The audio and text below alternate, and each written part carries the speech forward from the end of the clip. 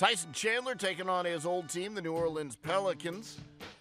And there's Tyson Chandler getting involved early on the business end of an alley-oop from Devin Booker. Still first quarter.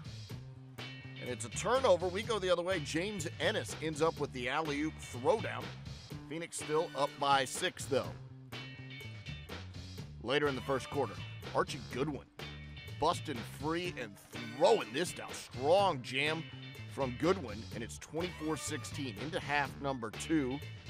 Devin Booker up to Tyson Chandler for the alley-oop, and then inside, strong move from the Suns.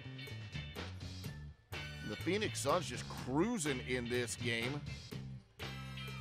Archie Goodwin all the way to the basket for the lay-in.